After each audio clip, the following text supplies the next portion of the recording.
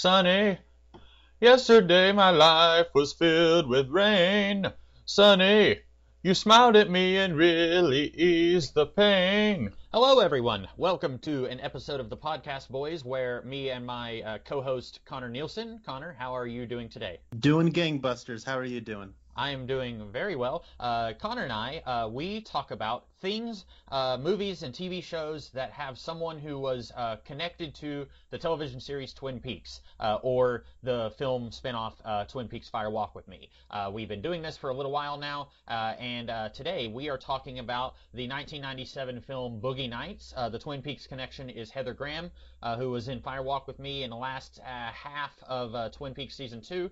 And this is got a huge cast in it. Burt Reynolds, Julianne Moore, John C. Reilly, Mark Wahlberg, Heather Graham, Don Cheadle, William H. Macy. So a lot of actors. Even if you don't know their names, there's probably got someone who you would say, I recognize them from somewhere. This is about the blossoming porn scene of the late 1970s, early 1980s.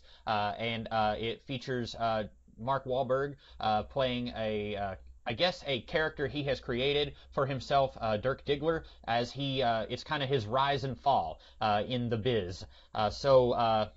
Connor, why don't you tell us, I guess I accidentally just kind of did the plot synopsis. I apologize. We had just, not even 5 minutes before we recorded, we were working out who was going to do the plot synopsis, and I accidentally just took over that, so I apologize. Connor? Well, don't worry. I did that for the longest day. So okay. What did you think of this movie? You had seen it before, right? Yeah, so recently my brother got laid off from his job, and when he got laid off, his boss had said, "Hey, Spencer, you like movies. Here are some movies that you have not seen that I really like." So he gave him a stack of movies, and he gave him a stack of 4 movies. I had seen Fight Club, but I had not seen High Fidelity, Gross Point Blank, and Boogie Nights. And the first movie we watched out of that stack was Boogie Nights, because we were actually at Thanksgiving with our mom, and we asked her, of those 4 movies, which one should we watch first? And she said, "Oh my gosh, I love Boogie Nights. You should watch Boogie Nights." And I knew the premise of this. I knew Mark Wahlberg plays a rising porn star, pardon the pun, named Dirk Diggler. And I just kind of figured by the subject matter, it would be something my mom would absolutely not be interested in. And so her saying she loved it, and it being directed by Paul Thomas Anderson, who is a bit of he's sort of like a Quentin Tarantino. Mm-hmm. Like, he's sort of from that same era where he's like a writer, director, auteur who he's not like super prolific the way, like, I don't know, Christopher Nolan is, where Christopher Nolan like puts out a movie every 2 years, almost like clockwork. But he's sort of like this art house guy who can hit the mainstream early on in his career, like Quentin Tarantino. Paul Thomas Anderson did. And so I've not seen a whole lot of Paul Thomas Anderson's films, and so this is one of his early movies. This is back when like his movies were really big hits, and it has a really great cast. So when I watched this, I really, really liked it, and I watched it and I thought, I want to watch this again. So that's why I said we should watch it.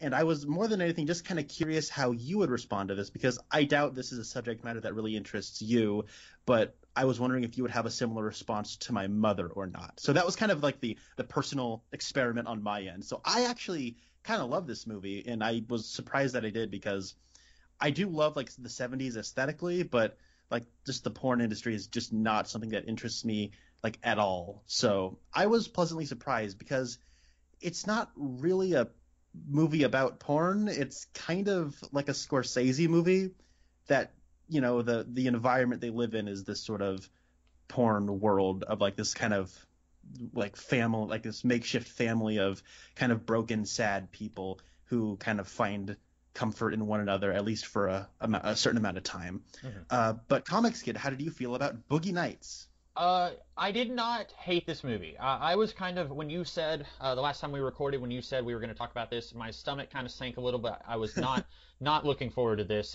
Both the 2.5 hour runtime was kind of making me dread it, and also, this seems like something that, like, true cinephiles will like pour themselves some scotch and put on their robe and get in their smoking chair and say, "My dear fellow, this movie," like even though it appears to be kind of smutty, it is in the same way that Rocky is not a boxing movie. It's a movie about a boxer.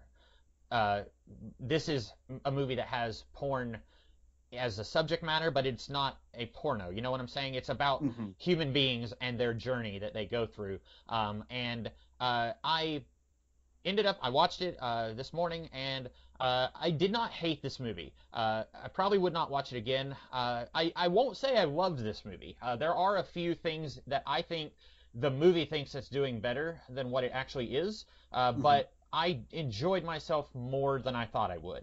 Okay, cool. Where do you want to go with this? Because there's a lot of places I think there's a lot of characters, and Hmm. it kind of starts off as like a singular protagonist sort of a thing, and then as it goes along, it sort of branches out into a bunch of different places. So, Yeah, and that's where as I was, an hour into the movie, I thought this could probably have trimmed off about 45 minutes. And then I was trying to think to myself, well, which character would I have trimmed out if I was, if Paul Thomas Wes Anderson came to me and said, we need you to trim the movie. The studio says it has to be 45 minutes shorter.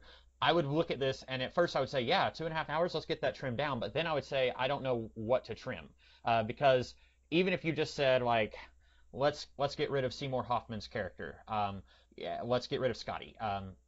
It's hard to just get rid of him because he's there in scenes where he's not the main focus. There's one or two scenes where he's kind of like he's there and he's prevalent, but he's also in the background. Like there's that scene where Thomas Jane is convincing John C. Reilly and Mark Wahlberg, like, we're going to go and rob Dr. Octopus, and Seymour Hoffman is there, and he's like, you guys be careful. And they're like, shut up, Scotty.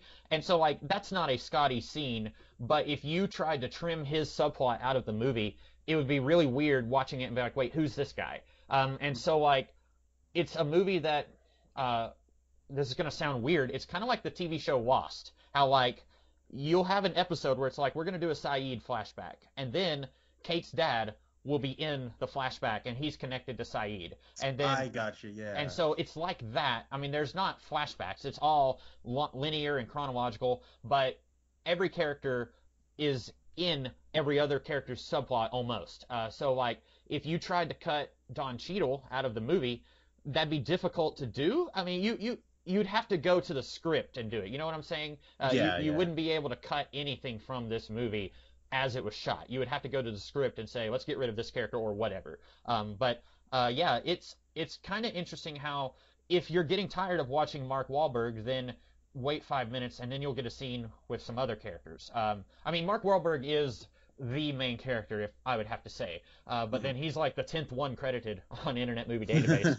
But maybe that's not the best example. Like if you didn't care for, seeing Julianne Moore and Heather Graham, then they're there together in a couple of scenes, but then you'll move on to someone else. Right. That is something that is actually, I think, a pretty cool place to start. Because I think that ties into one of the things that I think is very impressive about this movie, but it's sort of a double-edged sword.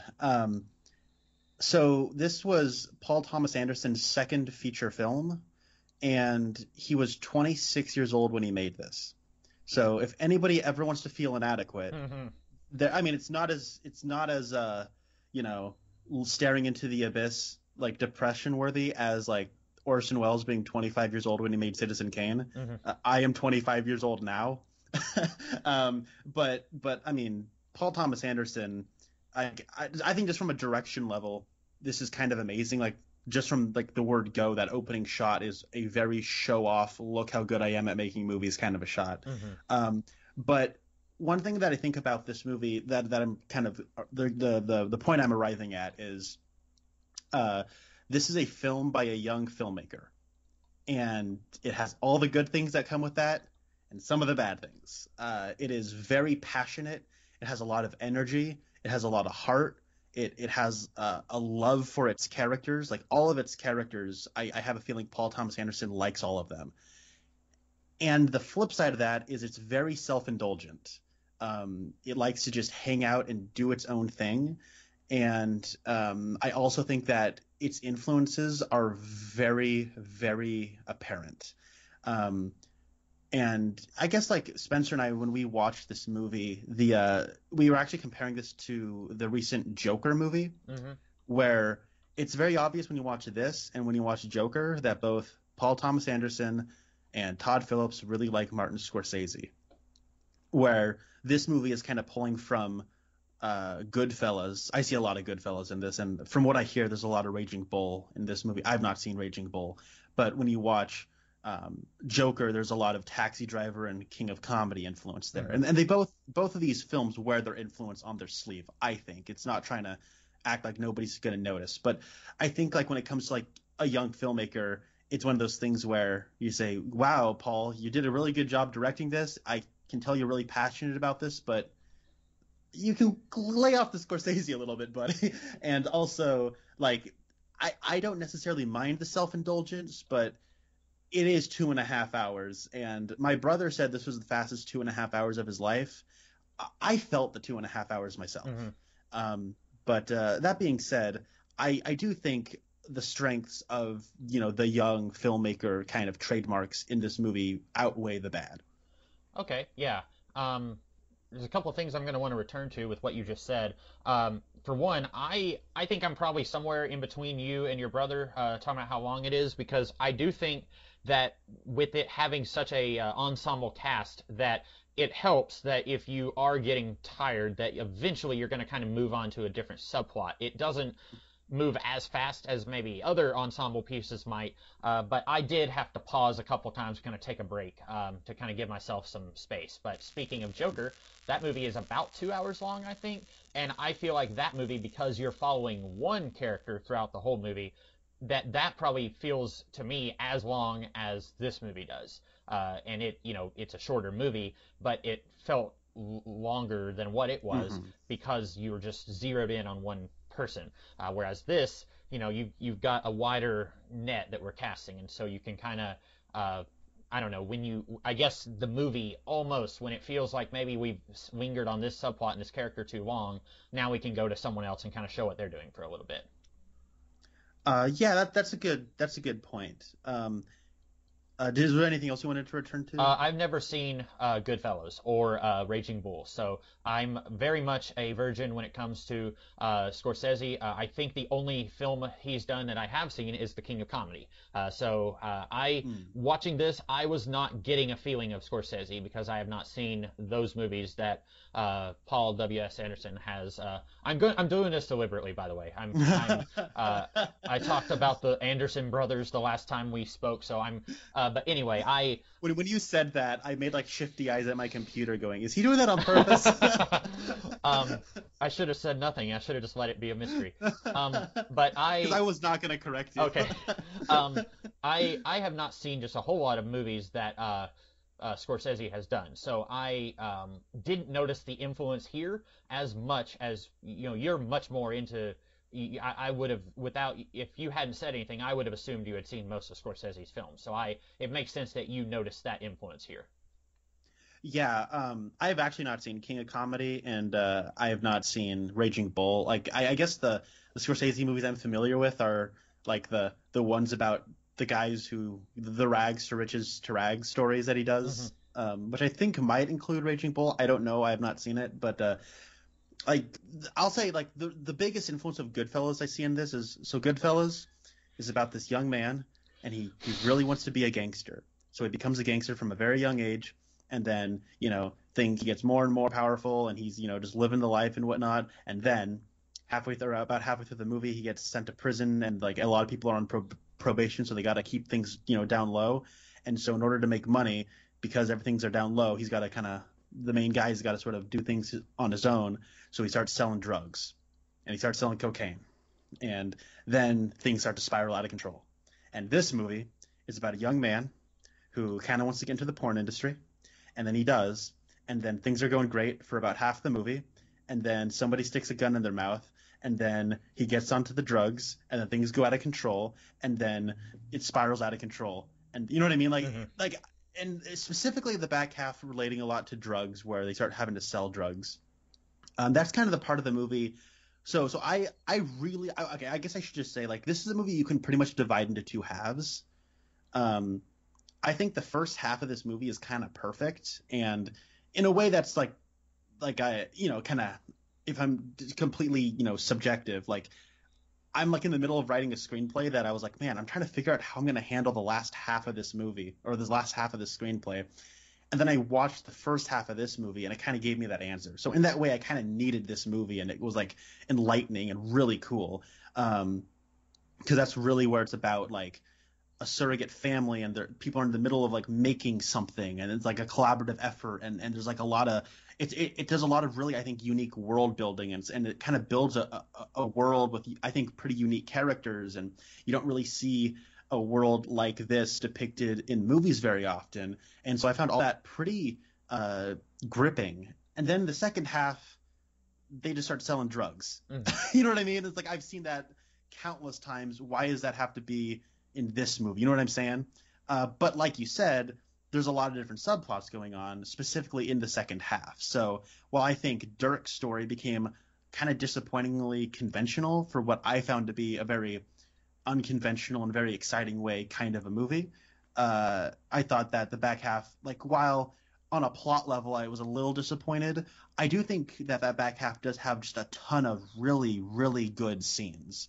The part where Don Cheadle goes to buy donuts is insanely, like, I think, brilliant. Like, it's like a great moral dilemma that it ends on. And then the part where they, Thomas Jane takes John C. Reilly and Mark Wahlberg to go to Dr. Octopus's house, that scene is super intense. Oh yeah, like it's great. It was already like, the scene is already intense if you watch it muted, because you're like, okay, you see they got the fake cocaine, and then they, Thomas Jane pulls out a gun, and then John C. Reilly and Mark Wahlberg start panicking, and then John C. Reilly sees that the guy who answered the door also has a gun, and so they're like nervous. But what adds to the tension is that Alfred Molina's friend is there just randomly firing fireworks, and so they each jump every time that happens, and I jump every time it happens. I'm like, oh, I just want this scene to be over. Like, it's gripping, but I want it to be over. I'm ready for them to get out somehow. Yeah, no, I was that same way. And like the soundtrack is cool, and Alfred Molina is like so coked out, and he's really unpredictable, so you don't know what he's gonna do. By the way, I don't know if I'm ever going to have another chance to say this. I had no idea that was Thomas Jane while I was watching it. Yeah. I knew he was in the movie, but I did not know who he played, and it was 3 or 4 scenes in before I realized, wait, that's Thomas Jane. If you ever get a chance to watch the Buffy the Vampire Slayer movie with Christy Swanson, he is in that. He plays a very minor character in that movie, and he looks very similar to how he looks here. Oh, okay. With the mustache. Because the first thing I ever saw with him was The Punisher, and he looks nothing like he does here. Absolutely nothing. But yeah, he is. If you've seen The Punisher, then he's virtually unrecognizable here. Yeah. You know who I thought he was? Ooh. I thought he was Hector Hammond from the Green Lantern movie. Oh, okay, yeah, one of the Skarsgårds. And I was like, yeah, it's like, cause it's weird. It's not. He's not one of the Skarsgård brothers. Peter Sarsgaard. He's Sarsgaard. Yeah. Like that blew my mind up when I found out that he wasn't a part of the Skarsgård family. I'm like, wait, hold on, I've been saying this wrong the whole time. But yeah, it's probably like, wow. It's probably a couple of generations back. They were all the same clan, and then there was a bitter argument, and then one brother left and added an extra A in his name and said, "No longer am I a Scar, but a Sar." That's great. And then independently, both branches of the family ended up in Hollywood, and so now it's like they don't talk to each other. What I was gonna say though is I was looking at him and I thought, oh wow, that guy's not aged in like 25 years. and then I was just waiting for his name in the credits and said Thomas Jane played this person. That wasn't Thomas Jane. Are you serious? Yeah. It took me when he first shows up at one of the parties, I didn't know who he was. I don't remember when I figured out who he was, but it took a few scenes of him being in it for me to realize it. I did have a question. I might not have been paying enough attention, but I thought that Mark Wahlberg and John C. Reilly, I thought they were just addicted to cocaine. I didn't get the feeling that they were selling drugs also, because they go to Alfred Molina's house specifically to sell him baby powder, so that they can get more money, and I assumed that the money was just so they could buy more real cocaine for themselves. Yeah, that's true. I guess maybe I don't think maybe But they're not selling. it's still you're still thinking it's still a very conventional rise and fall type story, right? Yeah. So I don't know. There's a I'm gonna try to speak in coded language. Maybe this isn't gonna be helpful, but I'm just gonna do it. There is a YouTube movie reviewer who wants to be like a movie maker. He went to film school, and he has made short films and like web series. And you can tell he really likes Goodfellas. He's actually said that Goodfellas is his favorite film, and all of his movies are exactly the same. Mm-hmm. They're just Goodfellas, except instead of cocaine, it's pot.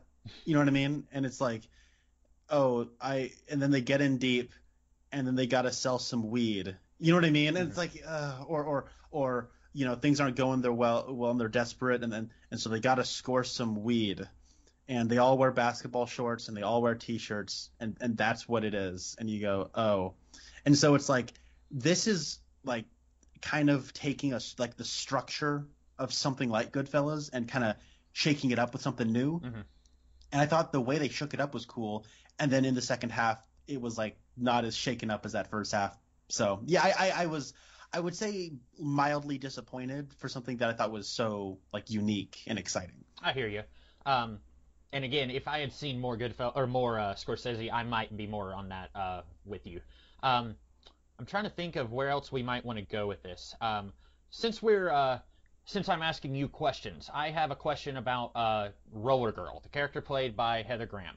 So the first we see her is in the opening scene. She is a waitress at Louise Guzman's nightclub, and Burt Reynolds and Julianne Moore, they go in, and Julianne Moore is having a conversation with Roller Girl. She says something about, you're going to have to call them tomorrow, otherwise it'll be the weekend, you won't be able to get in touch with anyone. And I didn't know what they were talking about. But then the next we see, Heather Graham is, I believe, in high school, and then a guy is making suggestive, crude faces toward her, and she rolls on out of this classroom. Now, at that moment, was she acting in any of Burt Reynolds' productions, or did she join him and Julianne Moore after she rolled out of the classroom? See, I get the impression that she was in his productions already while she was in school. Okay. Yeah. And that maybe the guy making the faces at her, he was aware of that, maybe? Yeah, Okay. maybe he had seen some of these productions. So, yeah, that's one of the things that I wanted. So this movie does have like a really kind of unsettling underbelly to it. Mm-hmm. And, while you're watching it for the first time, like it's really fun because, hey, these are all kind of fun characters. And, I really don't have interest in pornography like at all. So it's like, I thought I was going to be bored, but like you said, like Rocky, it's not a movie about sports. It's a movie about a guy who is a boxer. Mm-hmm. And this similarly sort of has that. And it kind of shows you like, what it shows like what the lifestyle's like and why that lifestyle can be appealing and the sense of belonging that people have and all that and so like you really buy into that feeling that Mark Wahlberg is feeling and why he goes down this career path. But when I was watching it again, it's like Julianne Moore is kind of predatory in this early on, and as you can kind of infer from Roller Girl, like the same thing has happened to her, and it's kind of like, but then you also have to think like once their kind of family, kind of breaks up, and the porno theater industry is sort of being broken up, and it's kind of like due to the rise of video and how the landscape is changing and they can't really capture the magic that they had in the 70s, you get this like impression that like it's revealing something that was like always there, and like you start to see like how sleazy and crimey it really is. Mm-hmm. And I don't know, like but like what you see though is like their lifestyle is the better option, and that's really kind of sad. Mm-hmm. But for them it's not sad, it's the positive. Yeah. And I don't know, like it's a really complicated, like really morally ambiguous way of looking at it, because like you look at Mark Wahlberg's home life, it sucks. Mm-hmm. And so you understand why he like finds, the porn life so appealing, and he's like accepted and everybody wants to be his friend and whatnot. but like at the same time, like Julianne Moore is like using like predatory practices on him, Mm-hmm. and it's like that's not cool. I don't know. I think it's like a even while even while you're having fun in the first half, there is this seedy underbelly that runs throughout the entire movie. Yeah, and why don't you explain more about Julianne Moore? Because it looked to me like Jack, played by Burt Reynolds, it looked like he was kind of the one, like he sees, I don't know how else to say this. He sees Mark Wahlberg at the nightclub, and then he instantly, like he zooms in on this guy, and then he follows him to the back room, and he's basically saying, I make adult films. Would you like to come meet with me and we can talk about a job opportunity? And Mark Wahlberg says no, and then Jack leaves, and then we zoom down to Mark Wahlberg's waist, and we see he has quite a large package. There's no delicate way of putting it. He's got a lot to work with, and we see that at the end of the movie. But then Mark Wahlberg has said, thanks but no thanks. I couldn't walk out on the guy who owns the nightclub like that. And then the next time that Jack is there, he sends Roller Girl to go do something with her. If you've seen the movie, it's going to be really difficult to be PG about this, but he sends her to perform a sexual activity with Mark Wahlberg, and then Mark Wahlberg is walking home, and then Jack and Julianne Moore and Roller Girl are in the car, and they pull up to him, and Jack says, hey, let me give you a ride, and Mark Wahlberg says, no thanks, and then Roller Girl says, do you remember me from a couple of hours ago? And I'm not joking, that's an actual line of dialogue. She says, do you remember me from a couple of hours ago? And he says, yeah, and then she says, come on inside. And so it seems to me like Jack is being very predatory. Like you're right, he is. But why don't you explain how Julianne Moore is as well? Well, I actually wanted to respond to that because you are right. Like at the top of this empire is Jack, and if you're gonna just like look at the way the hierarchy is, like she is kind of serving him, and so yeah, he's like the top predator out of all of them. Mm-hmm. But he does seem to like. I'm trying to figure out how to word this because it is very like it's a I don't know. I'm not used to talking about this kind of subject. Mm-hmm. But Julianne Moore. She sees Mark Wahlberg and she likes Mark Wahlberg, and it's very clear she wants Mark Wahlberg in the biblical sense. And she is a woman who is maybe in like her mid 30s, and he's 17. He's like the same age as Roller Girl, I believe. They're 17 like when they're starting. This spans I think like 6 years. So, but yeah, when they're starting, he's 17, and she kind of manipulates social situations so she can be in intimate scenarios with him. And even during their first scene that they do together, she like wants him to change the blocking of the scene. You know what I mean? Mm-hmm. So and like she clearly has like a lot of like emotional issues and like some because like she is like estranged from her husband, or they're separated, or maybe they are divorced, and she actually has a son. But who she's not allowed to be near. She had split custody with him, and then because she is addicted to drugs and presumably was arrested and charged with drug possession, because we're jumping around, but late in the movie, when every character is hitting rock bottom, she goes to try and rearrange their custody arrangement, and the judge says, okay, why was this not honored, and what were you arrested for, and when was the last time you were arrested? And then we cut to Julianne Moore crying. So she has lost her matriarchal relationship, and so she has latched on to this other guy in a very unhealthy way to try to reclaim that. It's like she wants her son and her husband in one, and she sees that in Mark Wahlberg's character. Yes. It's sort of like this reverse Oedipus complex. Or an Electra complex, as they sometimes call it. Oh, is that what that's called? I think so. I think Oedipus is when a guy has a thing for his mom, and Electra is when a woman has a thing. So, no, a woman has a thing for her dad, so I really don't know what you call it when... I guess it is kind of Oedipus, sort of, yeah. I just put my foot in my mouth because I don't know. It's okay. I don't know jack about Greek stuff. No, but you're right. You're Arthurian legends, so that's where you can come on. But yeah, no, it is like a weird thing. I think like Jack is predatory in like a business sense. He's very charismatic, and they got like Burt Reynolds for this role. You know what I mean? Like he's a very charismatic guy, And, you know, Julianne Moore has been playing like the attractive cougar-esque kind of woman for her entire career. So, like, you know what I mean? Like, I understand the allure they represent for the young people they bring in. But like, I would bring up Julianne Moore because like her connection with Dirk Diggler does extend beyond the business sense. She does have like an emotional kind of manipulation element to it as well. Yeah. But what I thought was really interesting about this movie is how you really see how this industry burns through its talent, and how like everybody wants bright young faces, Mm-hmm. And I just thought it was interesting how like even someone like Jack, who has sort of been like kind of a bit of a king in the industry, like by the time like everyone's hitting rock bottom and there's this really uncomfortable scene in a limo, somebody tells him that his films suck now, and it's like like he's even like on his way out, and like this is just an industry that even more than any other industry, because that's just kind of the way industry works in this, you know, system, like even he's getting churned out faster than someone of his stature in another industry might have. So And I took that when he said your films suck now, I took that to be, so that's the part, like you said, everyone is hitting rock bottom at this point. Dirk is, addicted to cocaine. He tried the music scene.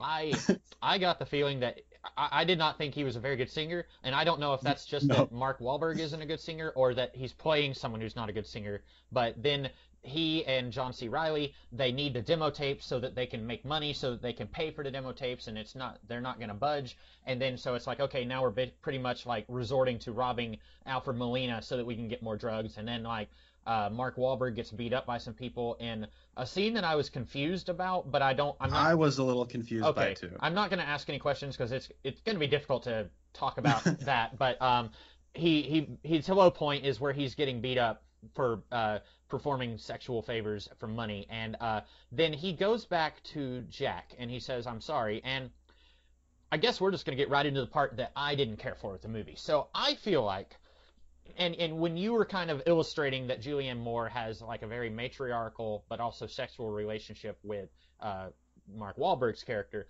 that makes one aspect of this movie make a lot more sense, because there's one part where Julianne Moore and Roller Girl are talking about, she says, "I miss Dirk," because for anyone who hasn't seen the movie, it's a rise and fall. So at the peak of everything, Dirk is addicted to cocaine, and he comes out and says, "I'm ready to start filming." And Burt Reynolds says it's going to be about 20 minutes. And then Dirk is like, "No, we have to do it now." Biologically, I'm not even going to get into that, but you can Google it if you're interested. And so then basically Burt Reynolds, it becomes an ego clash, and Burt Reynolds finally says, you're high on coke, you look like you haven't slept in days, I'm not going to film you like this. And so it's a situation of you're fired / I quit. And then so that's where Dirk and John C. Reilly and Scotty, they kind of break off from the rest of the characters to go do their own thing. And then Heather Graham and Julianne Moore, they're talking, and Julianne Moore says, "I miss Dirk. Don't you miss Dirk?" And she says, "Yeah, I miss Dirk." And then I was over here thinking, why? Why do you miss Dirk? What is it about him as a person that you guys loved? Because they even said, "I love that guy." And at one point, one of them says he's very talented. But like, there's a scene early in the movie where Dirk is showing Julianne Moore his apartment. And he's like, "Look at all the nice furniture. Look at these expensive paintings. Look, I've got a nice car that's really expensive." And I was feeling like in that scene with Heather Graham and Julianne Moore that they miss him, but not him as a person. They miss like him as a status symbol. Like, he was our golden goose. There's that scene where like he's getting all these awards, and it's like, yeah, he's our business is doing great because of this well-endowed guy who came in and like set the world on fire. And I was feeling like there was a situation of, I miss him because now, this one guy says your movies suck now. And I took that to mean Dirk Diggler is not in your movies anymore. They're no good without him. And so at the end, Dirk comes back and says, "I'm sorry." And then they hug.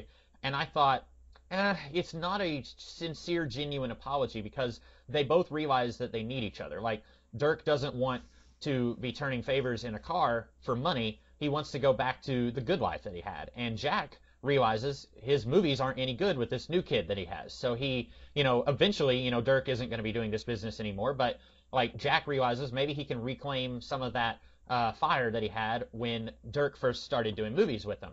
And so I got the feeling that, when they were talking about, "Oh, I miss Dirk," I got the feeling it wasn't sincere. But then you pretty much spelled out what should have been obvious to me, that she's replaced her missing son with Dirk, and so that's what she misses. And she even says, I've lost my two boys, talking about her actual son, and I'm assuming Dirk as well. So that scene with Julianne Moore, I'm jumping all over the place, and I apologize, but that scene with Julianne Moore and Heather Graham makes a little bit more sense to me now. But also, Paul, what's his actual name? Sorry, Paul Thomas Anderson. He was asked, "What is this movie about?" And he said, "It's about family." And that's I laughed when I saw that because when the Last Jedi came out, Carrie Fisher said that movie was about family, and that's a clip I feel like you and I together have probably seen 1,000 times. But it is kind of about, this movie is about your not biological family, but your because biologically it's definitely not, because Julianne Moore has lost her family. Dirk slash Eddie, his mom basically drives him out of her family, and so like the only actual family you have is Don Cheadle marrying that one woman, and then there was the other woman who married that auto salesman, and so like that's actual family coming together because of the biz. But like it's about your not blood family. These guys aren't related, but they're a very Guardians of the Galaxy 2 kind of definition of family. Gotcha, yeah. And so it's like the chosen family. Yeah. And so like he said, this movie's about family, and all of that should have been a little bit more clear to me. That scene with Julianne Moore and Heather Graham is what I'm saying. I've been talking forever. Yeah. No, it's fine. And I'm glad you brushed up on that. That was something I kind of like. I was like, oh man, I was talking about Julianne Moore losing her son, but you alluded to it. Like Dirk's lost his mom, so he needs a mommy figure, and like he might not be as aware of the mother surrogate that Julianne Moore represents as she is of him being the son surrogate she needs. But like that's like a little kind of yin yang thing going together there.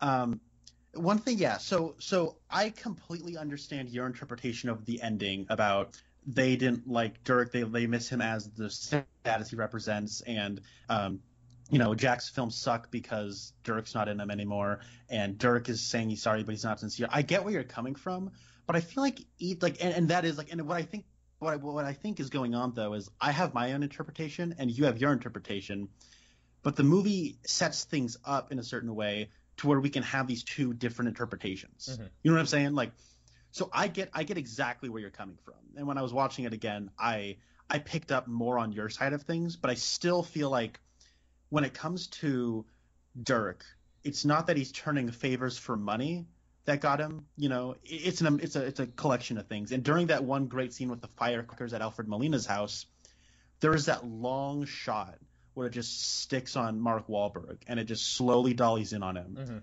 and you get where he's thinking. He's like, "What am I doing here? What are we doing? Like I'm gonna die if I keep going down this path." And I think it's the best acting Mark Wahlberg has ever done, and he doesn't open his mouth at all.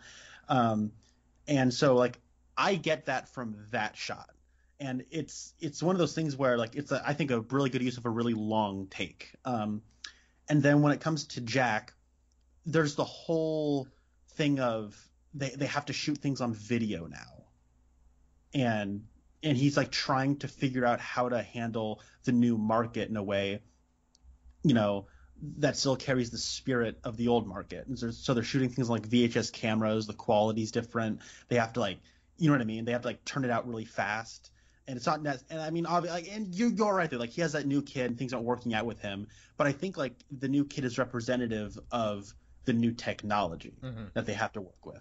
And then when it comes to I don't know, like Roller Girl's the one that maybe I'm kind of missing her little thing of what she's really missing.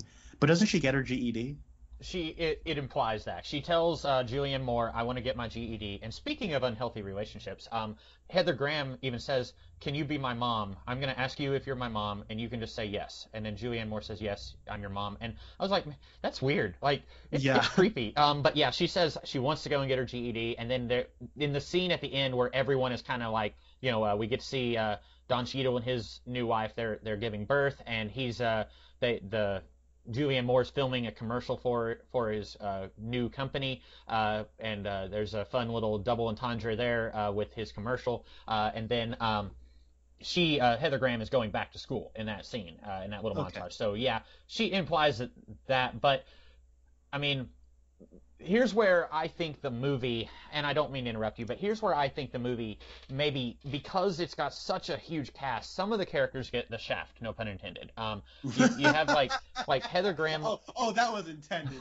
Maybe, yeah, it was maybe a little. Just the tip. Heather Graham like leaves the classroom near the beginning of the movie. We don't get any indication that she misses the education that she lost out on until that scene where she's getting coked out with Julianne Moore. And I don't, because there's a bunch of characters this movie has to juggle, it loses focus on some of them. Like Scotty, it's pretty clear that he is obsessed with Dirk.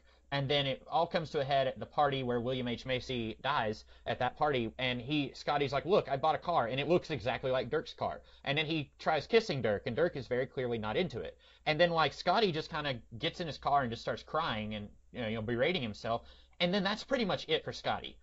He follows Dirk and John C. Reilly around throughout the rest of the movie, but we don't get a conclusion to that. He's obsessed with Dirk, but we don't get any follow-up. Like, does he find another guy that's actually interested in him, or does he just kind of follow Dirk around for the rest of his life? Like, there's some characters who I think get, Julianne Moore.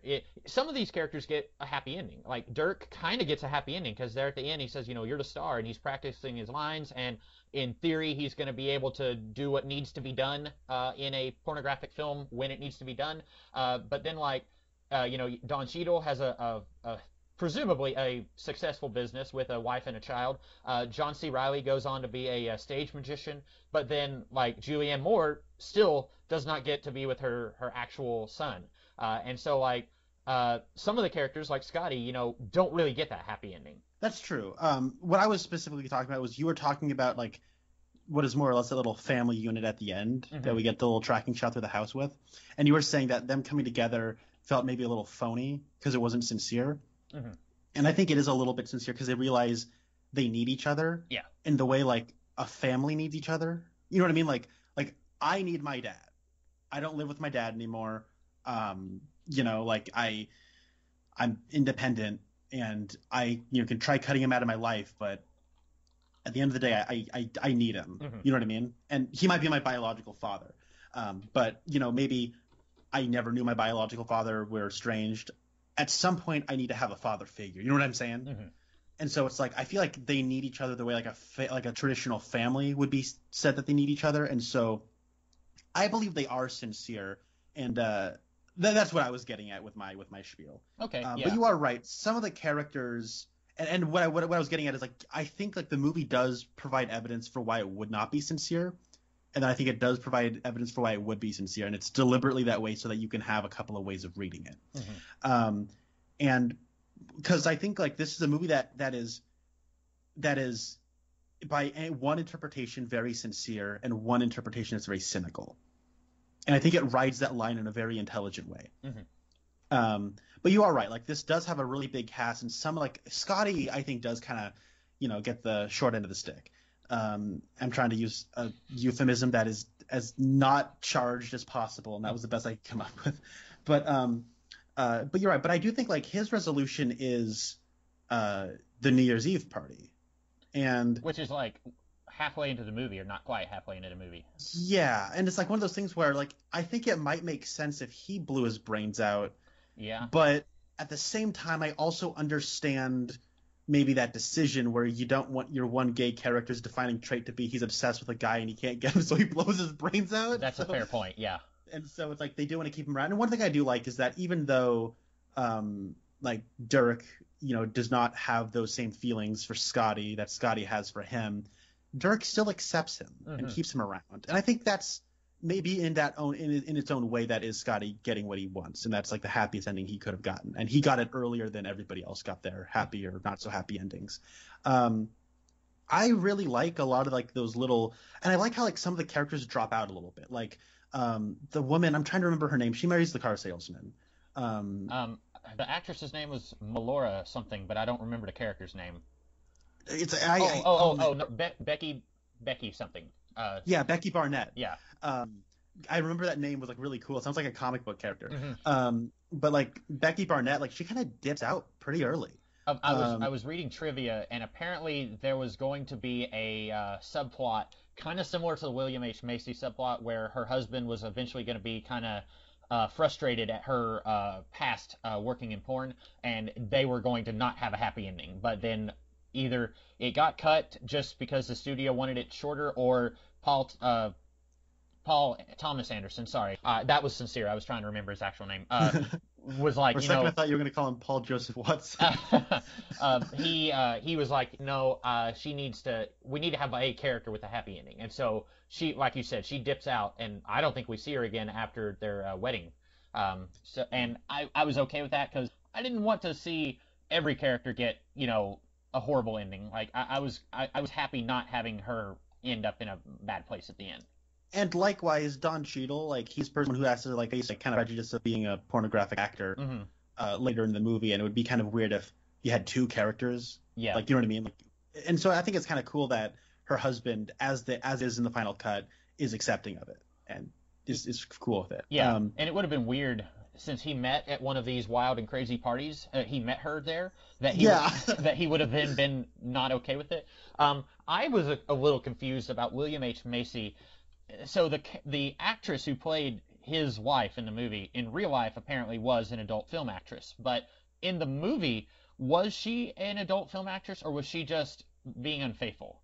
Because he comes home. I get the. Yeah. He comes home and she's having sex with another guy, and he's surprised. That William H. Macy is. And then later, she's having sex with yet another guy outdoors, and 10 people are watching, and there's not a film crew there, so that's not for work.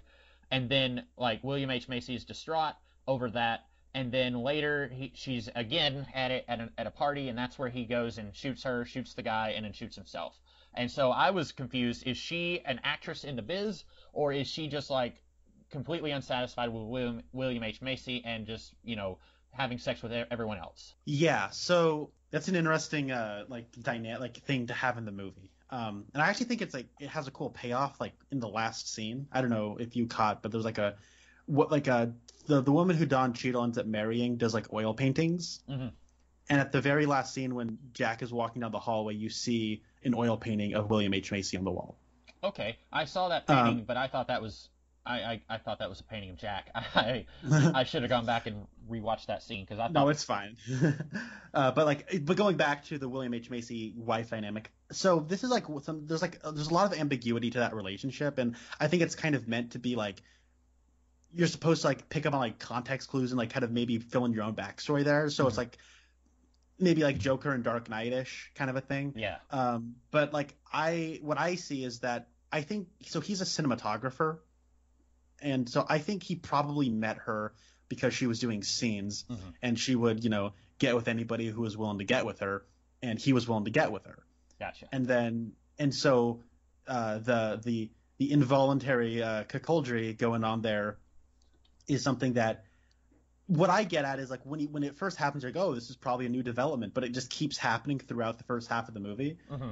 And what I get is it does make him angry that she does this, and he thinks if he acts angry, then she will eventually stop. Right. And she kind of sees through it, and so it's like that's kind of what I pick up on. That's not directly said, but that's just kind of what I'm picking up on. And what I like though is that so Spencer was talking to me, and he was like, well, so it's like a narrative choice. Like somebody sat down and wrote in like a their screenplay that this guy's gonna kill himself. And then the title card says 80s. Mm-hmm. And he was like wondering like what does William H. Macy killing himself have to do with like it's like the 80s the 70s just died. What does him dying have to do with the 70s dying? Mm-hmm. And what I think is going on there is that, and it's kind of something I didn't actually think about until the very last scene when you see his oil painting, and it's like everybody's trying to go back to their glory days the way it was in the 70s, and they have that picture there where he's sort of with them in spirit. And it's like so I hate the last two seasons of The Office, but the last episode of The Office has at least like one good line. And there's a part. Have you seen The Office? I watched. I know the line you're talking about. Is it when Andy said, "I wish there was a way"? That line. Yeah, I wish there was a way of knowing you were in the good old days while you were living them. Mm-hmm. And so it's like I get the feeling that William H. Macy represents the 70s for these characters. Like, he was around, he was there, and they didn't really take much notice of him. He was just there the way right now it's 2020, and 2020 just being here is just the way things are. And because it's always here, we sort of take it for granted, right? Yeah. I mean, we're going to take it for granted because this was the COVID year, but regardless. And so, like, when he kills himself, they're like, oh, that's sad. But then as, you get older and you think about it, you're like, I miss, hold on, what's his name? I miss Little Bill. You know what I mean? Like, I wish Little Bill were here.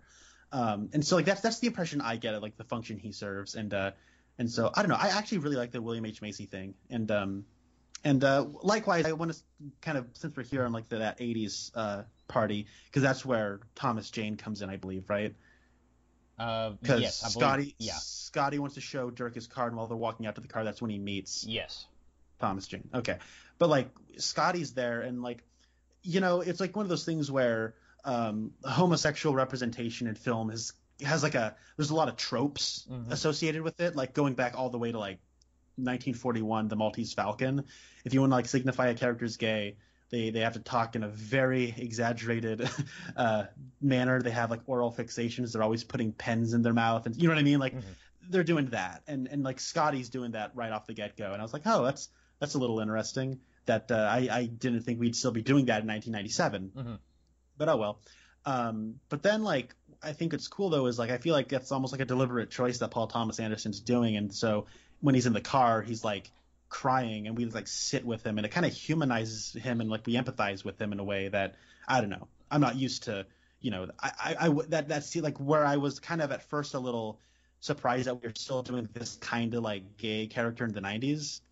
I was actually impressed that we were doing this with a gay character in the 90s. You know what I mean? Yeah. So kind of pulled the rug out from under me in a good way. And I guess in the movie's defense, I didn't pick up on those tropes with the character. Of course, I had never seen the movie before, but I was thinking that they were going to do a thing where Scotty's been working with Jack at least a little longer than Dirk, and so I thought we were going to do a thing where Scotty was upset that, like, he thought, oh, maybe someday I'll get to be a star, and then this new kid comes in, and so he was like, hey, they want you downstairs, but he's like, pretending to be nice, but he's, like, really seething that, like, he got passed up, and then they didn't do that. So that was my interpretation, at least at first. Oh yeah, okay, and I definitely see where you're coming from with that, though. Yeah, that makes sense. I love John C. Reilly in this movie. Yeah. At first I thought he was going to be, like, a rival, but then he just turns out being Dirk's wingman. Yeah. He's just a really loyal guy. They do kind of start off as, like, how much do you bench? Well, I bench a little bit more than you. And then it's like, you did that flip, okay, let me show you how to do it better. But then when Dirk is fired / quits, you think, like, oh, John C. Reilly's going to go and calm him down in a day or two. Everything's going to be back to normal. But no, John C. Reilly and Scotty, they run off and they break off from the rest of the crew.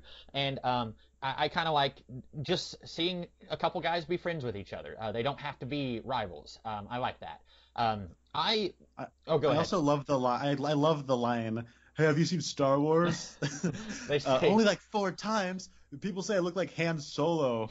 And then, really? And then Mark Wahlberg was like, really? I love that. That's a great line. I will say I came to know John C. Reilly in the mid-2000s. That was right around the time when he was doing movies like Walk Hard, The Dewey Cox Story, Talladega Nights, Step Brothers, and of those, I have only seen Talladega Nights, but watching the trailers for those movies, you get the feeling, okay, this is the kind of role that this guy does. And I am guilty of typecasting him myself. I had this idea that this is the only kind of role that he can do. And there's some actors who I think can transition flawlessly from one type of role to another. Jim from The Office, he was kind of the straight man, but it was still in a comedy series. And then he goes and does is it Jack Ryan or Jack Reacher? Jack Ryan. He does a Jack Ryan Amazon Prime show, and he does, like, a lot of serious stuff. And it's like, oh, okay, that's weird, because you expect him to be, even though he was the straight man, you expect him to be kind of in a funny environment. And so John C. Reilly, I kind of expect him to always be in these raunchy mid-2000s comedy movies, but he was in Guardians of the Galaxy, and he played pretty much a straight guy in that. It wasn't a huge role. It wasn't like he was the star. And then I only found out like a week ago that he was in a movie. The guy in this movie who's saying, like, videotape is the way of the future, that guy.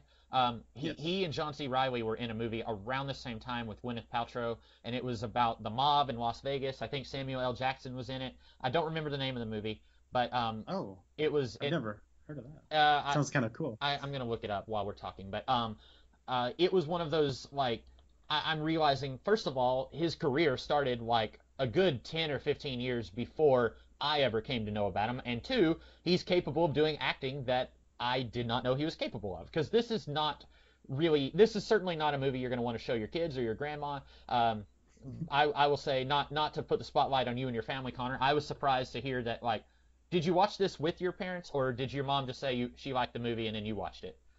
My mom just said she liked it. Okay. Yeah, I'm not watching this. No. See, that's the thing. It's like anytime I watch a movie that has any kind of nudity at all, when I have a feeling the nudity is about to happen, I'm going to conveniently be looking down at my phone and pretend like I don't see it. And then it's like probably everyone knows. Well, I know that my parents are seeing it. My parents know that I'm seeing it, but I like to pretend like my mom thinks that I'm still the sweet innocent baby and I've never seen any human flesh at all. And so like I would never in a million years watch this with my parents. But anyway, it's just crazy how like I'm the same way, and it's like I'm a fully grown adult. Like it's nothing I haven't seen before. You know what I mean? Yeah. But like you still like whenever you're around your parents, it's like they have like reality warping powers, and you're like a child again, and you're like, oh, I don't see anything. The movie I was talking about was called Hard Eight, and that's another. I believe that's a Paul Thomas Anderson movie. That's his first film. Okay, I just found out about that movie like last week or not too long ago, and then I was reading up on trivia on Boogie Nights, and then it mentioned something about his first movie being Hard Eight. So when I saw that just now, I was like, oh, I'm connecting the dots now. So that makes sense that Paul Thomas Anderson was kind of pulling some of his, I worked with these two guys and I liked them on Hard Eight, so I'm gonna, use them again here. Yeah. Oh man, that's crazy. Because this is like my brain is folding in on itself right now because our friend and colleague Rasco is a big fan of Paul Thomas Anderson. And he has not watched Boogie Nights or Hard Eight or Magnolia, which is the film he does after this. But he's seen everything else. And he says like he says he doesn't want to watch Boogie Nights for a very long time because he's pretty sure he'll love it. And he just wants to have this one movie that he knows he's going to love that he can look forward to for a while. Right. But Hard Eight started out as a short film called Cigarettes and Coffee, not to be confused with Coffee and Cigarettes, which is an independent film from the 90s directed by Jim Jarmusch. Okay. They're both shot in black and white. They're both about people sitting around a table talking, but they're not the same thing. But Cigarettes and Coffee became Hard Eight. And so I've been hearing about Hard Eight for a while, and I don't know what it's about. Just because like Rasco was like very curious about the making of that. And so then completely independent of this, you bring up this movie that has John C. Reilly and Gwyneth Paltrow and Samuel L. Jackson's in it, and it takes place in like Las Vegas. I'm like, oh, that sounds pretty cool. And they're like, oh, it's Hard Eight. I'm like, oh my god. Yeah. That's crazy. I didn't know. I didn't even know when I was talking about it a second ago. I didn't even know it was a Paul Thomas Anderson movie either. But yeah, getting back to what you said, I really like John C. Reilly in this. I think he's a good actor. It's weird to me that because he had to have started acting like in the early 90s. Like this, I'm going to look his career up. Because, like, I'm curious if he just legitimately wanted to go into what I'm going to call like really lowbrow humor stuff. Like, he was in that Sherlock Holmes movie with Will Ferrell that everyone hated. And like, is that the kind of career he wanted to have? Or is that just something that he kind of fell into? Like, he... Oh man, I don't know. I don't know. Like you... Oh, sorry, what were you going to say? His earliest role was in '88, uncredited, but he's been acting since the very late '80s and then all throughout the '90s. So I'm very curious if that was the direction he wanted his career to take. Yeah, I don't know, because like you, I know him from the mid-2000s comedies he was in. I always got him mixed up with Danny McBride. Yeah. But another one who when we talked about Alien Covenant forever ago, I was kind of resistant to Danny McBride not being the typical Danny McBride type in that. I was like, I don't know, I'm always used to him being like, kind of the goofball in those types of movies. Yeah.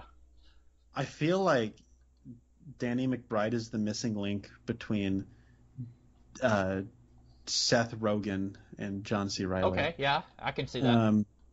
But it's interesting. So John C. Reilly, has put on the pounds over the years. He's definitely got character actor bod going on, and it was just sort of interesting looking at everybody because like Mark Wahlberg has also like thickened up, but he's like got jacked for all the action movies he's been in, and you just kind of look at everybody. Like Thomas Jane's the same way. Like he just is bigger than he was in this movie. He was so skinny in this, and it was just wild to see how skinny everybody was in this. It's like watching Do the Right Thing, and you see just how tiny Martin Lawrence used to be. Yeah. But I don't know. It was actually funny. I was having this conversation where I was watching old Who Reviews the Reviewers videos. Now, you look pretty much exactly the same as you did, but like I've put on some weight, Rasko's put on some weight, Kai is taller and has a lower voice and everything, and like I'm just like looking at everybody, and I was just thinking like, oh my, are you familiar with the actor Jesse Plemons? Yes. Comics. Yeah. And how he was like Meth Damon and Breaking Bad, and now he's like put on a bit of weight and whatnot. And I was just saying like, oh my God, Rasko, I feel like I'm Jesse Plemons. And then Rasko just said, we are all Jesse Plemons. And then I was watching this movie and I'm like, oh, we are all Jesse Plemons.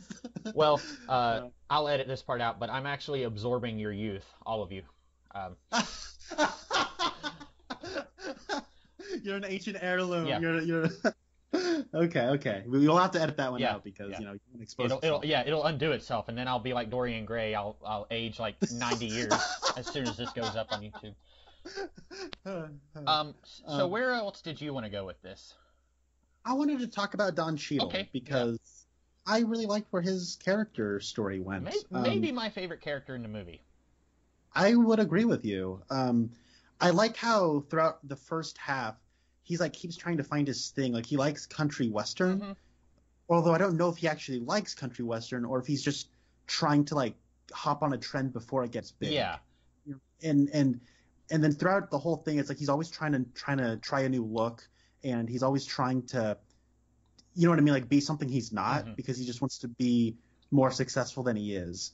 And I've never seen Don Cheadle give a performance this good before. I have not seen him in a lot of movies. To be fair, but like he's really good. And then like once the 80s roll around and he at that party he meets I don't know her name. That's an actress I'm not familiar with. Something. That was the one I thought you were talking about earlier. I don't remember the actress's last name, but they meet each other and it's sort of like this. I was like, oh, those two are gonna get together. That's unexpected. But then they end up like really, I think, clicking kind of well. And like the very few scenes you really get with them together. But then like you see like kind of what he's facing trying to like just live a normal family man life, and how he's a black man, and in these kinds of movies you expect him to be facing like the racial persecution, but then it kind of subverts that with they say you're a pornographer, and it's like, no, I'm an actor. And he has like and during that scene where he's talking to like the loan officer, by the way, that was another Twin Peaks connection. The guy who he's talking to on the other side of that desk plays Emery Battis in Twin Peaks. He was the guy who was in the Horns perfume department. Okay. Yes, yeah, and he also showed up in Wayne's World for a little bit too. So he's all over the 90s. But that's our other Twin Peaks connection. But him having to like deal with that, and that all culminating in like it's all like end of Act 2, everyone's sad and miserable. But then he shows up and he's got a pregnant wife in the car and he's going to go pick up some donuts. And I'm like, uh-oh, what's going to happen? Like I was like thinking he was going to get shot or something. But then like they go into, he's getting donuts, and then like the donut store gets like held up at gunpoint. And then it just results in a freak accident where the safe has been emptied out. The 3 people who are not him in the donut shop are all dead by gunshots. And there's all the money just sitting in a bag right there. I almost like stood up where I was and I just started applauding and going, bravo, Mr. Anderson, bravo, this is so good. And then I'm like, honestly speaking, I have no idea what I would do in that situation. Yeah. And like you said, being a black man in the late 70s, that might have been the 80s by this point, but it would be very difficult to convince the authorities that you being the last one standing, covered in blood, that you weren't the one who killed it. You know what I'm saying? Even if they did. Right. Yeah, exactly. So like, and he's already tried to do the right thing by going and getting a loan, and he was denied the loan. And so it's like, well, if I want to provide for my family, like I'm not condoning theft, but this guy who owns the donut shop isn't using the money anymore. So what are you gonna do? Like it's an interesting development where it's like what you said earlier, where it's like we're not condoning pornography, but for these characters, pornography is the right path for them to take. And in the same way, Don Cheadle, we never see him as a pornography actor. When we meet him, he's already like he's working at a electronics store, and he's at the party and he meets Mark Wahlberg, but we don't see him acting in any of Jack's films. So it seems like he's already trying to get out at the beginning of the movie. And so Right. he's trying to find a way to get out and be, I just want to be a good dad and a good husband, and I just want to have a business that doesn't involve pornography. And so, like, he does something that, technically is robbery, and, he probably should have, called the cops, but would that have worked out for him? Probably not. Yeah. So yeah, I'm with you there. And one thing I think is, now that we're talking about it, I just thought of this. The like he probably wants to get out, that business by being a family man. Like when he wants to become a family man, because he's seen what happened to Julianne Moore's character. And that, by the way, was really sad when like her son calls the house and nobody knows her actual name. Yeah, and like Louise Guzman, who the only reason I know him is like he's a character actor where it's like, oh, it's that guy. Yeah, exactly. I've got the thing pulled up here, but I first saw him in the Jim Caviezel Count of Monte Cristo movie from would have been around this time, maybe a few years later. But he's talking to her, and he's like, I really want to be in one of these movies. I can do this. And she's like, well, I'll talk to him. And so you get the feeling that these two know each other and they're friends, because he owns the nightclub, and when he sees Jack, it's like, hey, where have you been? And he's greeting them like he's a friend. But of course, that's that like fake friend thing where it's like, if you work in a business, and I used to work at a place where you had your regulars who came in every day, and so you got to know their names. You would say like, hey, it's so and so, but you're not really friends with these people. You pretend like you can be nice, but you're not friends. And so that was what was going on there. Yeah. But then when they're at the party, you get the feeling, oh, maybe he knows who that is. And then he's talking to Don Cheadle, and he says, we're looking for a Maggie. Who, I think they said Maggie. And of course, like, everyone in the biz is also going to be using aliases. So like, Dirk Diggler is not his real name, and so like they're looking for someone named Maggie, and then no one knows who Maggie is because they only know her by her alias. And so yeah, I agree with you. That's where I'm saying it's a bittersweet movie, because some characters get their happy ending and some characters don't. Yeah, I don't know. I really like this movie. I'm trying to think of like other things to talk about. Is there anything else you wanted to talk about? Because I kind of just looking at this as a series of like character names as like a way of like going through discussions, and I think we covered all of them. Yeah, I can't really think of anything else to cover, because I'm trying to look through like all the actors who are in it, and I don't see anyone who it's like, oh, we forgot to talk about so and so. But I'm also afraid that as soon as we stop recording, we'll both be like, oh, I can't believe we forgot. Yeah, me too. I guess oh, sorry. Oh, you go ahead, and then I will have something else to say before we stop. One quick thing, and then I guess two quick things. First thing, the soundtrack is awesome. Yes. It's like wall-to-wall music, and all of it works, and that's really impressive because, I mean, we've both seen Suicide Squad.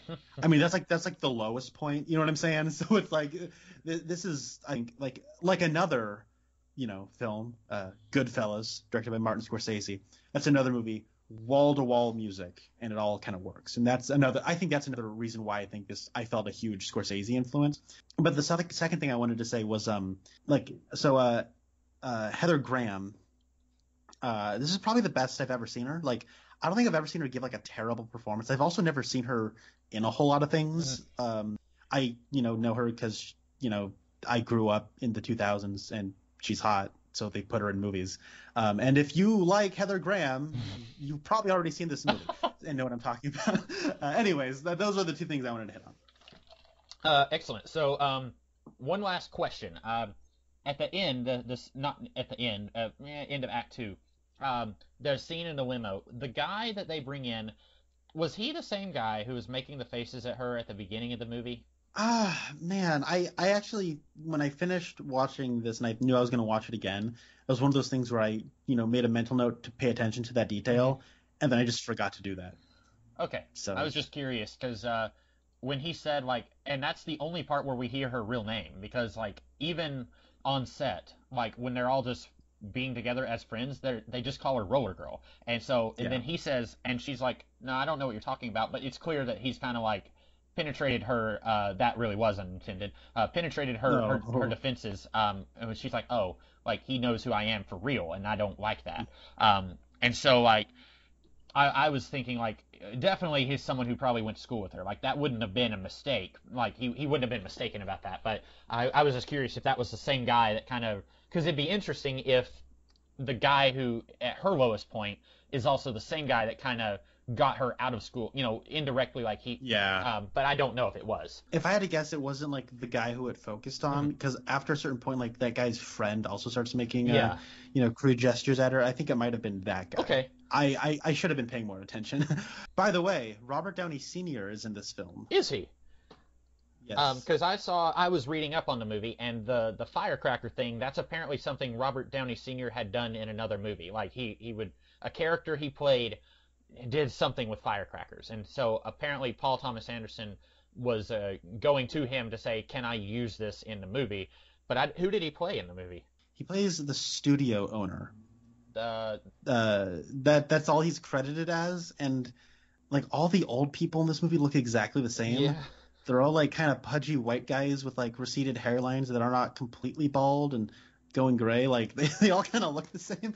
So you're not talking about the guy who said videotape is the way of the future? I don't think Okay. so. Because that guy, I've seen him and stuff before. He was in Hard Eight and he was in Modern Family. But I didn't. I've got the theme pulled up. I need to just go ahead and like go to full cast and. Yeah, I think that is not. Yeah, no, that guy is. He's a regular in. Oh man, I think that's Robert. That's the Colonel James, right? That's Robert Wrigley. Oh no, that's Ridgely. not who I was thinking of. The actor I'm thinking of is Philip Baker Hall. Um, so Okay. he's the one who. They were having the meeting. It was Burt Reynolds, Robert Baker Hall, and then the Colonel was in the background of that meeting. Okay. Yeah. And we forgot to talk about the Colonel. Do you want to talk about that? How he was? I mean, there's not much to say, but he was. Doesn't get a happy ending. He was busted for child pornography, and then we don't see him for much in the rest of the movie. He shows up in the montage at the end. His cellmate is beating him up. Did you have anything to add about that? Yeah, I guess the only thing I would add is an observation my brother made is that a lot of this movie has we talked about the sort of predatory angle Hmm. about Jack and and I guess like to a degree like that is kind of showing the consequences of their kind of predatory Hmm. tactics. So Well, and even the Predators, Julianne Moore and Jack, we don't see how Julianne Moore reacts, but when Jack starts to hear, oh, there's another thing, and then he starts to like, his face falls, and it's like even this guy who is a predator towards Mark Wahlberg, even he has his standards, and he's like, no, you're like the guy says, you're still my friend, right? And then the phone dies. I didn't understand how that worked. Was he supposed to put in a quarter or something to continue the conversation? Like, I'm being serious, like, because no, he I think the thing is like it's like that thing where like when somebody hears like shocking news and like the sound just gets drowned out. oh And I think like he's also keeping the phone away from him so he can't actually hear him yeah. because he's on another side of glass. So he's like deliberately not listening to him because Okay. he's taken the phone away from him. Well, I knew I picked up that he was like, no, we're not friends. I picked up on that, but I thought that it was like a technical thing, and then it was like you have a choice. You can resume the conversation, or you can just hang up, and then he hangs up. But okay, I understand that then. But yeah, that was I guess that was one thing we forgot to say. I did want to mention. So you mentioned that Paul Thomas Anderson was super young when this movie came out. He and Burt Reynolds did not get along with each other. Burt Reynolds, Oh, really? yeah, Burt Reynolds hated working with this, and apparently distanced himself from the movie. I don't know if the subject matter was just something he wasn't comfortable with because like he apparently he various quotes that I'm going to be paraphrasing here. He visited various porn studios and said he felt like he needed to like take a shower afterwards. He also like auctioned off his Golden Globe that he won for the movie, and said Oh my said God. that he would never work with Paul Thomas Anderson again. And it, apparently, according to a couple of different people, actually tried to punch Paul Thomas Anderson. But he and that would have been the scene where what's his name, Philip Baker Hall says, like, here's the new kids, and then here's my boys and here's my girls, because one of those actors was in Buffy the Vampire Slayer. Tom Link is the actor's name, and Tom Link was saying that, like, Burt Reynolds was throwing punches at um, Paul Thomas Anderson, and Paul apparently, like, they had filmed one shot, and Paul Thomas Anderson was like, "Isn't this a great shot?" And Burt Reynolds was like, "Yeah, it's just like these 5 other movies that have done it already." And so, like, it's yeah. Apparently, there was just not a good relationship there between them, which is understandable because, like you said, Paul Thomas Anderson was young. He very much he is an auteur, and with that comes a fair amount of ego. When you think you've done something incredible, you want to brag about it, brag on yourself, toot your own horn. And Burt Reynolds has been acting since the 70s, so he knew what he was doing, and so, like, he probably was right in saying, like, you're getting a little too big for your britches, son. Kind of reminds me of a similar situation with Tim Burton and Jack Palance on Batman. I think there was kind of a similar ego trip there between where actors and directors just couldn't really be in the same room with each other.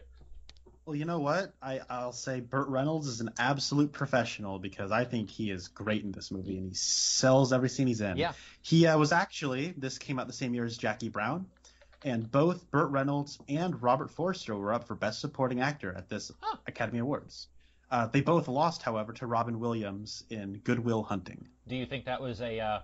Do you think Robin Williams earned that win? Well, I have not seen Good Will Hunting.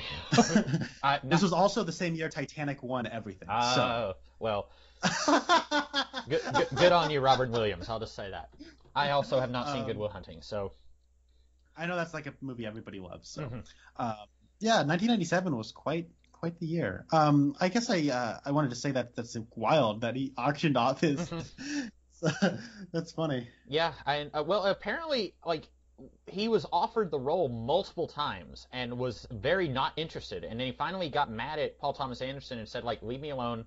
And Paul Thomas Anderson said, "If you can channel that anger into your role, you will win an Oscar."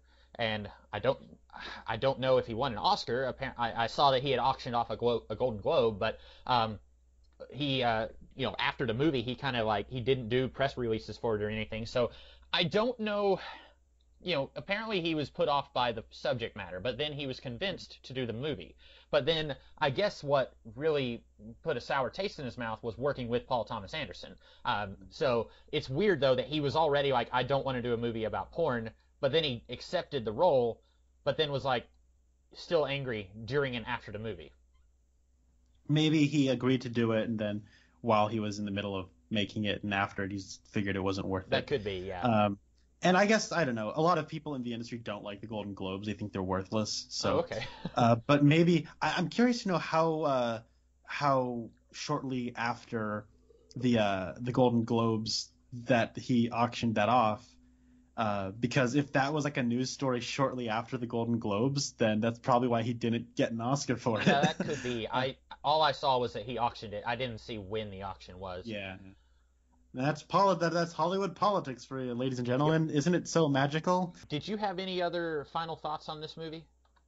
I'm sure I will after we finish recording, but right now I'm pretty content. I thought this was a good conversation. Yeah. I enjoyed the movie more than I thought I would. Okay, he auctioned it in 2014. The statuette sold for $21,250. So wow. Someone thought it wasn't worthless. And I guess I'll bet you Quentin Tarantino purchased it, and then when Quentin Tarantino was getting things ready for Once Upon a Time in Hollywood, he was like, "Hey, you want to be in my movie? Yeah, I bought your Golden Globe. You should be in my movie, man." And then Burt Reynolds, despite Quentin Tarantino, agreed to do it, and then said, "I'm gonna die on you before I can be in your movie." And so he did that. I haven't seen that movie. Who was he supposed to be? Was he supposed to be the Brad Pitt of the movie, or? No. So there's a part where Brad Pitt. So, like, the way that movie's structured is, like, most of it takes place over the course of one day, and then it kind of follows 3 people as you're just hanging out with them on their day. Mm-hmm. And Brad Pitt, like, goes on this, like, weird, like journey to like Spawn Ranch where like the Manson family's hanging out, and he goes to meet the guy who owns Spawn Ranch named George, and then Bruce Dern is like blind and just sitting on a bed and is like drugged out of his mind or something. He's not well, and that was supposed to be Burt Reynolds originally. Okay. So. Well, it makes sense he went to Bruce Dern because he was also in The Hateful Eight, another Tarantino. Yeah. So I also do not have anything left to say about this movie, and that means we have come to the part of the podcast where I choose what we are going to do next. And once again, Connor, I am choosing something I have never seen before. So the typical warning, I should say this is an episode of a TV series. I have seen elements of this TV series before, but I have not seen this episode before. But the last time I chose a TV series, I chose something that was like 6 episodes before the series ended. Now I am choosing the very first episode of the series, so we'll get to experience it in a little bit of a different way. I'm choosing the first episode of the 1990 sitcom The Nanny. Whoa! I've never seen a full episode of the series, but I've watched like montage clips and such. So I'm familiar with the premise of the series.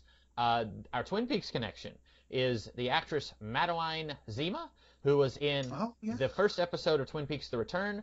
She was the woman who had sex with the guy in the room with the thing. And she was a child actress. I did not know this for a very long time because I first saw her in Heroes, I think. She was played Claire's roommate in a season of Heroes, but she is one of the 3 children of the male lead of The Nanny. And so I'm going to go ahead and say our Twin Peaks connection is not going to be very big in this episode because she would have been super young. That series started in 93. She was born in 85. So she's not going to be just like front and center of this episode, I'm going to guess. But that's a close Twin Peaks connection. So I wanted to do something a little different than what we normally do. No, I like that, and it's pretty clever, you know? We were talking about Boogie Nights, there's some naked people, she got naked in the first episode of Twin Peaks: The Return, so hey, there's like connective tissue. This is all, like poetry. It's all connected. It's like poetry, it rhymes. And it's all about family, and that's what makes it so important. Exactly. Yeah, I'm actually interested because I remember when I was younger, The Nanny played on Nick at Night all the time, and Fran Drescher was in UHF. Okay. And if you don't think I'm not going to try my terrible and annoying Fran Drescher impression, you guys got another thing coming, all right? Real quick, if anyone wants to follow along, this episode is on YouTube for free, and it looks like this channel is certified, so probably this episode's not going to be taken down before we record. I can send you the link, though, Connor, but it's on YouTube. It's titled The First Episode of The Nanny! Full episode, The Nanny. So, that's where you can watch it if you wish for free. It's not even like a pay to rent kind of thing. So that's what we'll be talking about next time. Well, that sounds awesome. Cool. In the meantime, I'm the Comics Kid 2099. And I'm Connor Nielsen. And we will see you guys in the future. Sonny, thank you for the smile upon your face. Sonny, thank you for the gleam that shows its grace.